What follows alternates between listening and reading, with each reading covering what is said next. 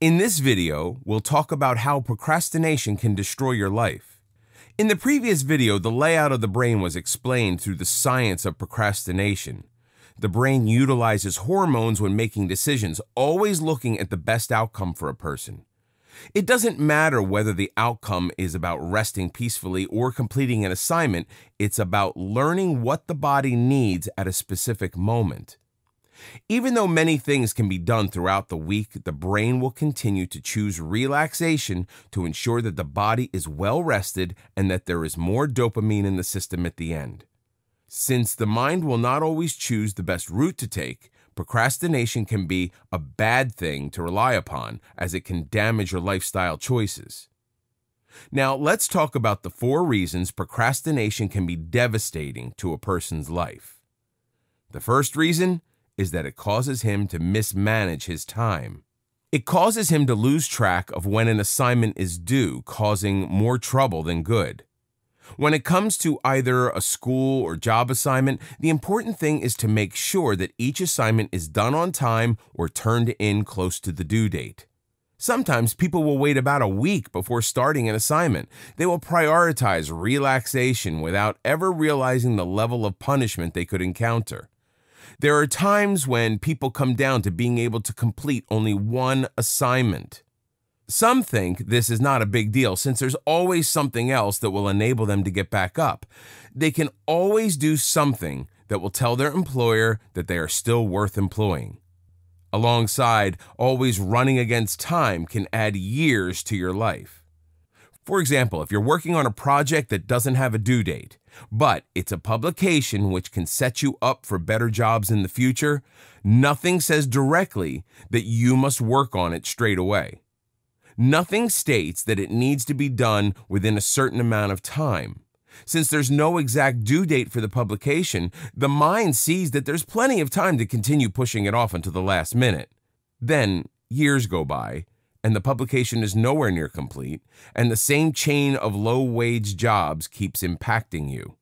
If you simply took the time to work on a small amount every day, or at least once every week, you would have a better job with accompanying wage. It's not always about when the next due date is. It's about moving through the changes in life to understand that work constantly needs to be done to gain success as the years go by. The second reason procrastination can be bad for you is that you can miss certain opportunities in your life. You might not be able to meet the goals that are formed right in front of you. It's all about going through your life to realize that it is changing and that things can be different. When you approach the deadline for a project at work or in school, the most important thing to consider is what you can achieve in terms of opportunity. Most opportunities that happen in life only come around once. No one is ever guaranteed a second chance at an opportunity. Since this happens, being a procrastinator can be very harmful because you wait until the last minute to grasp these opportunities. Even though most people will immediately see an opportunity right in front of them, they will continue to wait until the last minute and not do anything. That is the moment the opportunity is lost. The world works by giving people opportunities. If you do not have any opportunities at hand, then you must use your goals to inspire you to work harder to be able to move forward and find success in life. When it comes to meeting goals, it is more about accepting challenges. Throughout the day, people can take on any task and still carry out their daily routines. But when it comes to having an actual goal, it becomes harder to achieve when procrastination is in the picture. Some people will say that if a person really wants to achieve something, he will achieve it. Well, this might be true in the sense where people can develop themselves and continue to work towards a goal until they complete it. Procrastination happens when a person relaxes more than focuses on the goal itself. In this sense, even when a person has a strong desire to change, he actually won't because he will keep delaying this change in his life. Whether he's trying to change his eating habits, physical activity, or even his job. It's all about allowing a change to come, but that change will need to come at a certain point. There are no actual points where a person is forced to stop or change the deadline of his goals. Because of procrastination, it becomes harder to complete one's goal in life. The third reason procrastination can badly affect your life is because it ruins your goals and opportunities. In this sense, procrastination can ruin your career. It's more than just taking on a simple job and then waiting until the last minute to complete everything. It's about forming a bad habit within yourself, which tells you to wait until the last minute to complete anything.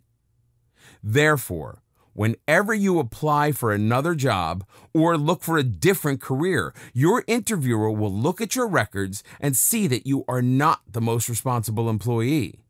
This will make it much harder for you to find a new job, and therefore it will be harder to accept and maintain a different career.